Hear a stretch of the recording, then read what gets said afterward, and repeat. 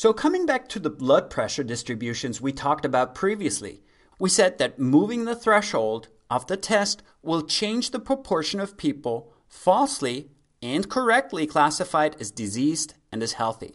Or let's pick another example relating to heart failure. Let's say we have a group of 10 patients with heart failure and a group of 10 healthy controls without heart failure. This is the concentration of BNP, or brain natriuretic peptide, a marker of heart failure. So people in the heart failure group on average have higher levels of BNP. One's up here, one's here, and so forth. Individuals without heart failure have lower levels, but as we've seen previously, there will be some overlap.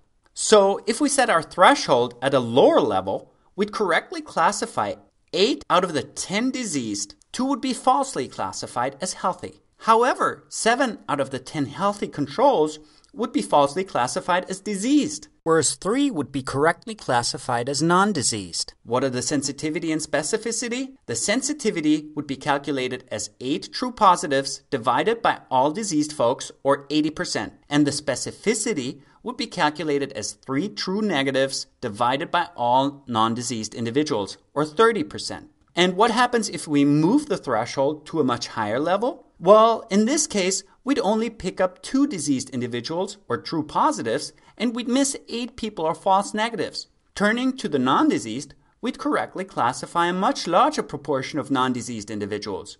So 9 out of 10 non-diseased would be correctly classified, and only 1 individual would end up as a false positive. So the sensitivity is 2 divided by 10, or 20%, and the specificity is 9 divided by 10, or 90%. So moving the threshold is usually a compromise between sensitivity and specificity.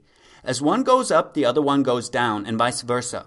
Sensitivity and specificity are great for public health purposes because they tell us how many diseased individuals in our population we're going to pick up with the test and how many non-diseased we'll be able to rule out. However, the clinician needs to know slightly different indicators of validity because she's confronted with positive or negative test results and will have to decide what to do with them.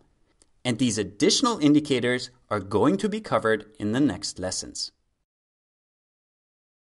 So I hope you liked this video.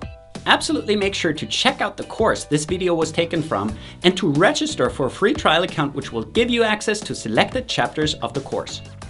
If you want to learn how MedMastery can help you become a great clinician, make sure to watch the About MedMastery video. So thanks for watching, and I hope to see you again soon.